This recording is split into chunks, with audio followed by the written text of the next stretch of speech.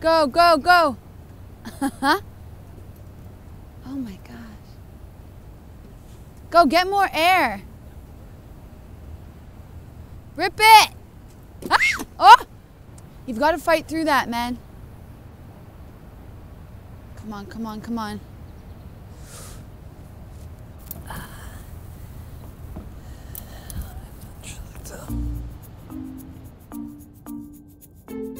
My name is Susan, known as Scooter Susan, but you'd call me Scooty Sue. I'm from Toronto originally, and now in the 514. Right next to me is my BFF Marcus. We've just grown really close, and he just gets me on a real level. And we just clicked right away. I went over, we talked, and it's like we knew each other in another life. I started scootering, I want to say 7 or 8 years old. And it was like right when I got on it, it just fit like a glove. The word prodigy was kind of thrown around. You know, scooting just makes me feel so happy, and other people feel happy. Like when I ride by them, I feel like they get my happiness, and I just want to spread that happiness around the world.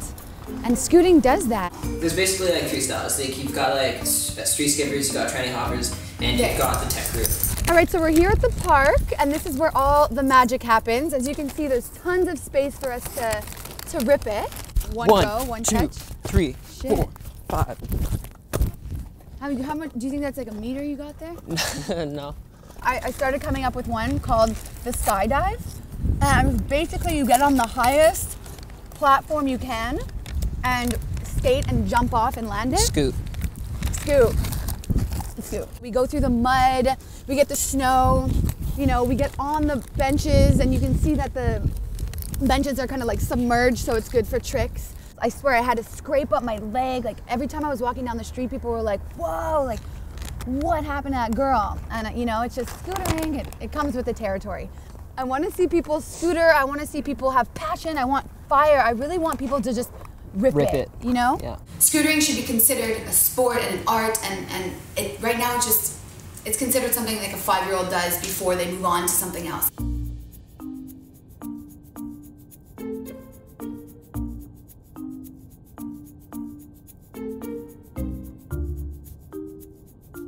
So we're here now at Montreal of MTL, and this is, I guess you could say, one of the artistic hubs of the city. I like to come and just sit, scoot, you know, appreciate the artists, my fellow artists that are all around me. You know, I may skate, but art comes in many shapes and forms. So yeah, this is really one of my sanctuaries in this great city. It really allows me to express myself creatively, you know? We should be, we're like cars. It's a way to move around the city. It's a way to transport yourself. Why shouldn't we get the same respect as cars do? We should have a parking spot. We should be able to leave our scooters somewhere safely and protected, and we need people to be aware of that. I mean, look at this. I can barely fit in here. How am I supposed to lock this up? We could put it in the middle of the sidewalk. I mean, people don't need this much room to walk. All you really need is this. See, look at the girl walking. She's only taking up that much space. The rest could be left for scooters. I have a rally coming up in Toronto, and I'm the head organizer. If there's a scooter culture here, somewhere, Toronto, they've got it going on. I'm scootering to Toronto, so that minimizes the travel cost. I guess there's gonna be like a rally after party type thing that I'm thinking of spicing things up a bit. I'm making my own personal creation, which are called scooter bites. How cute is this? Have a little portion in there. I don't even need to explain this.